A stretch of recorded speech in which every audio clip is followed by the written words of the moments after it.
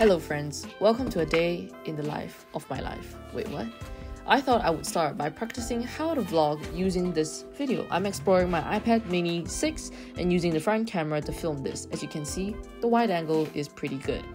It's a Friday morning. I start off the day with some journaling and planning out what my day looks like. I'm making myself some instant coffee. It's not great, but at least there's some caffeine in the system to start off the day.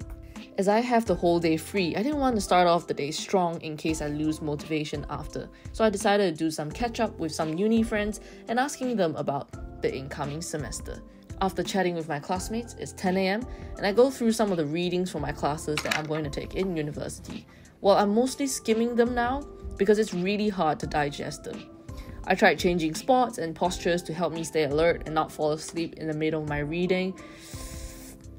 A trick that I have is that I will ask ChatGPT about the topic before I dive into the reading, so I have a bit of idea of what it's about, and I think it helps. After my reading, I got a bit sleepy, so I thought I would watch some of Ali Abdaal's videos as it helps to motivate me to do better in life, well, in general. And I know that it works because right after his videos, I get hungry and motivated to cook myself lunch.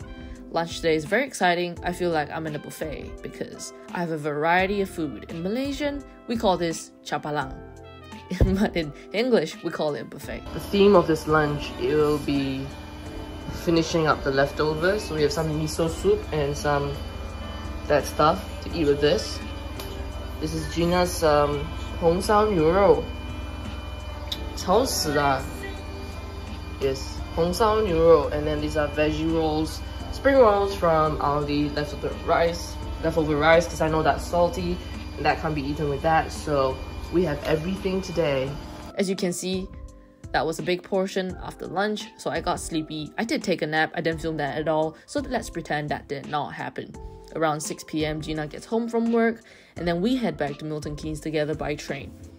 This is Gina's favorite train so far. As you can tell from her reaction, she loves it. We went for a quick, not exactly quick, but grocery trip at Morrison's and ended up buying a lot of stuff as usual. Here's a glimpse of our dinner where I will be eating a bit of pizza and salami while Gina dives into her super spicy noodles. I guess I didn't film any outro. It's been quite a productive Friday, I think.